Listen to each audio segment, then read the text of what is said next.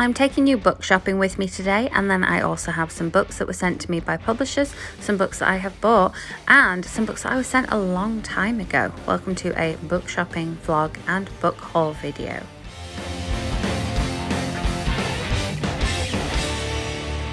Welcome back, or if you are new here, welcome. My name is Katrina and I make bookish content here on this channel every week, and then movie reviews here at the weekend. In the description box below you will find all of my social links, including my blog and my Goodreads, where I review most of the things that I read. I'm trying to catch up. It's been a weird time, but today I'm going to be talking to you about some of these books behind me, and we're going to drop in some of my book shopping experiences. So let's jump into this book haul / shopping vlog. So first of all, I'm going to tell you about two books that were sent to me by publishers. First of these I have already read, and you can see my thoughts on this one in my July wrap up, so I will leave that linked up above. This is a proof copy of The Heights by Louise Candlish, and the tagline is here, "It's time to confess what you did up there." When I was reading this book, I could not stop talking about it. I have a review on my blog that's linked below, but thank you so much to Simon & Schuster for sending me this one, and you're going to see the finished cover in just a moment, so make sure you stick around for that.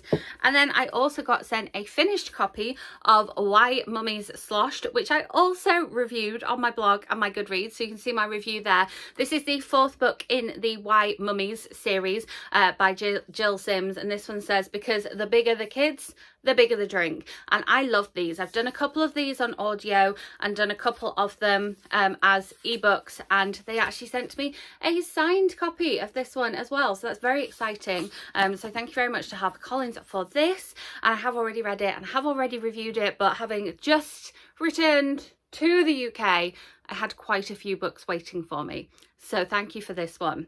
And then one final one that I was sent by a publisher. This is When Life Gives You Lemons by Fiona Gibson, and I believe this is a finished copy, and I actually ended up listening to this one on audiobook. I reviewed it on my blog.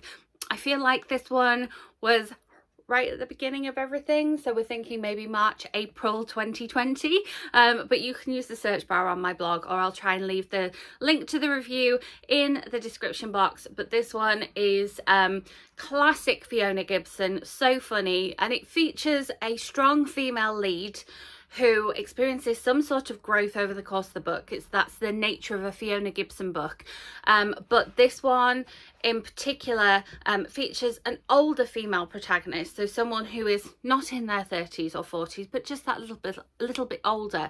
And so that's what I really like about a Fiona Gibson book. It just gives you a different perspective, and it's not somebody who's necessarily the same age as me or has the same life experience as me, and so I find that a really refreshing read. And of course the links to all of these will also be in the description box. So let's move on to some book shopping that I did. So yes, I did visit the very lovely Imagine Things books here in Harrogate. They are Harrogate's independent bookshop, and Georgia, who started the bookshop, is amazing. And so it was one of the first things that I did once I was allowed out of my quarantine. Went into Harrogate and did some book shopping, and so I picked up myself a signed copy of The Heights by Louise Candlish. I picked up one for me, and I picked up one as a gift, and I picked up one of their special edition tote bags as well, but that's also a gift, so I'm not going to show it here and spoil it. But yes, this is a signed finished copy of The Heights by Louise Candlish, and I love the fact that we've got this like sort of purple hue going on the book, and then that does transfer into the naked book as well. We've got the purple and gold, we've got the purple on the inside of the dust jacket, we've got the purple on the cover, and it just keeps reminding me of chocolate because of the sort of purple and gold, purple and chocolatey colour of it. But yes, this is a signed copy as well. I'm so lucky I've got all these signed books, it's amazing. But yeah, I saw either on Instagram or on Twitter that Louise had gone into the bookshop and signed loads of copies of the books. I was like, please let them still have them there once I'm out of quarantine and I can go and buy them. So yes, we've got the lovely Imagine Things books, and I bought a finished copy of The Heights by Louise Candlish. So now I have two copies. Well, technically right now, because I've not gifted my other copy, I've got 3 copies. All fun and games. Then I took a little trip to Waterstones, And in Waterstones, I of course got myself a finished copy of The Kissing Booth one last time. I need to take the sticker off here. This is The Kissing Booth 3, which came out on the same day as The Kissing Booth 3 came out on Netflix, just making it even harder for me. Haven't read the book yet, haven't watched the film yet. However, there will be a book versus movie coming your way very, very soon. So make sure you are subscribed and hit that notification bell so that you don't miss out on that. But this is the third in Beth Reekles' YA series. The first one was such a hit so many, many years ago. And then Netflix bought it and, you know, made the movie that we all, you know, secretly love. It's a lot, I think it's a guilty pleasure for a lot of people, but I'm like, oh, it was a good book, so of course it's going to be a good movie. I will leave my book versus movie for movie number 1 linked up above, and I'll leave movie number 2, book versus movie, in the description box below. But obviously buy one get one half price, so obviously I had to buy some other books as well. So I have 2 special editions that I got from Waterstones, very exciting. Another signed copy here. I got this edition of The Yearbook by Bourne, which I hadn't really heard an awful lot about, but then I saw someone share a picture of this beautiful edition. Are you ready to see the spreads on this one? Actually, are you ready? How absolutely stunning are those spreads? Unfortunately, they don't go around the top and the bottom, but I just think it's beautiful the way it carries on from here to here. It looks like cake. I just think they're stunning. And it is a signed edition of as well. So exciting. So I don't know what the synopsis of this one is. It is a YA novel. I've read Holly Bourne's previous 2 adult novels and loved them. And so I'm excited to get stuck into one of her YA books. And the fact that this is a beautiful, stunning spreads copy that is signed as well. So amazing. So yeah, I got this one on the Waterstones website and had it sent to me, so it was waiting for me when I landed. And then when I was buying The Kissing Booth 3, I also ended up getting this one, which I have not read yet and haven't read the synopsis of, but again, it's a signed special edition. This is The Island Home by Libby Paige, and this is a chunky book. So I have not read The Lido, I have not read The Cafe. I need to have maybe a Libby Paige September. What do we think? Where I kind of binge Libby Paige's books. But yes, as you can see, it is signed by the author. Oh, I've just seen the end page as well. How sunny and glorious. But yes, let me find the signing for you. It came with a bookmark too. Very exciting. But yes, gorgeous signed book plate in there. And then it also has spreads. I just love the colour scheme of this. Again, it kind of reminds me of like candy and cupcakes and afternoon tea, and I just love it. And have you seen the foil on the cover there as well? Just glorious. Let's have a look at the naked book. Sure, it's not as beautiful, but it does have that ocean colour too. Very exciting. This one is adult fiction. As I say, I haven't read any Libby Paige, but I could not leave this one behind in the bookshop. I am spoiled by the fact that I haven't been in a UK bookshop since March 2019. So look forward to some more book hauls and book shopping vlogs coming your way very soon. So then we have a couple more. We have another one that I ordered on the Waterstones website, and this is the special edition of Bridget Jones' Diary. I'm just going to continue to shimmer this. Bridget Jones' Diary and Other Writing by Helen Fielding. And it's just the naked hardback. It's just beautiful. Just gaze on the shimmering, and then I'll hold it still so you can focus on it. It matches my nails just a little bit. Hadn't noticed that. But this includes over 100 pages of new and unpublished material from Helen Fielding. There's your end pages. It's not a signed edition, I don't think.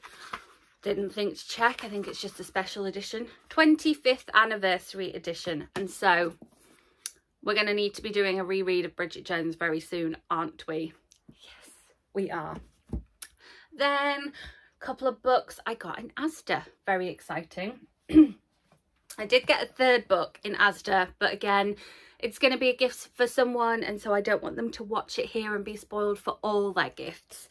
But I got a copy of Someone I Used to Know by Paige Toon. Should we shimmer this one too?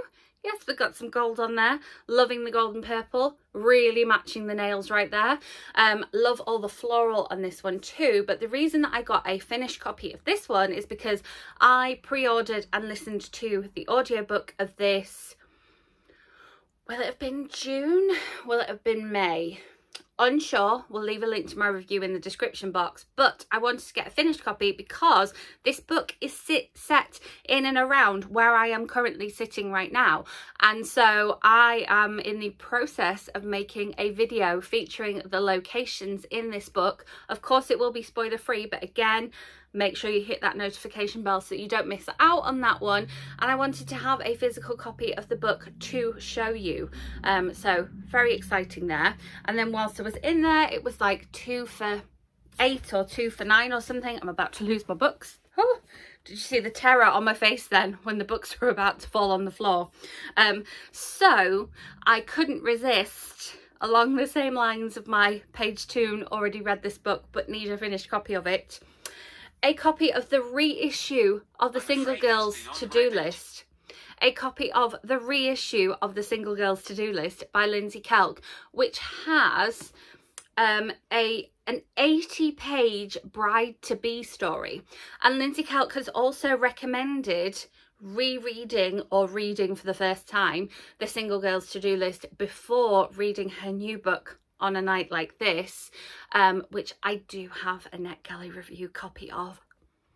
I'm so excited. So I have to reread this. I have to read the new story, and then I'll be ready to read On a Night Like This. And, you know, it's just seemed natural to buy a Paige Toon book and then pick up a Lindsey Kelk book. I'll leave my Lindsey Kelk playlist linked up above because I have videos about all of them except this one. So if you would like a whole standalone review or even a combo review of this one and her new one, which comes out in November, let me know in comments if you want me to play it that way. And then of course we have one little book left on the pile, and then you can see my little plugs behind there as well. I went into the works and I got myself a copy of Always and Forever Glendale Hall, which is the 4th book in the series, and I haven't read this yet, partly because I kind of wanted to come and get a finished copy of it when I knew that I was coming to the UK. So this one did come out a little while ago, but I already knew at that time. Maybe I didn't have flights booked yet, but I knew I was coming, and so I wanted to wait and get a finished copy because all the others of these I've had to read on ebook, and I'm just excited for finally getting my hands on a physical Victoria Walters novel. And this is just stunning. This is begging for a Bookstagram photo taken at sunset, isn't it? Her latest adult fiction. I love this series, and I obviously would recommend reading the series, but I have heard that they read as standalones. But keep an eye out for my upcoming wrap-ups, and I will give you my thoughts on whether this can be read as a standalone or not. Yes, so there we have it. Some book shopping and a book haul. And just, I think it's going to be the first of many to come because I'm back in bookshops and I'm so excited for that. And we've got lots of things coming out August, September, October, November. I'm hoping that I'll be back to book events as well. So do make sure you are subscribed. If you enjoyed this format of video, give me a thumbs up and let me know in the comments so that I can make more like this. Or if you didn't enjoy it, let me know in the comments and I will not make more like this. I will go by what you enjoy, obviously. I enjoy making book hauls. I enjoy making book shopping vlogs. I can keep them separate if you want them though.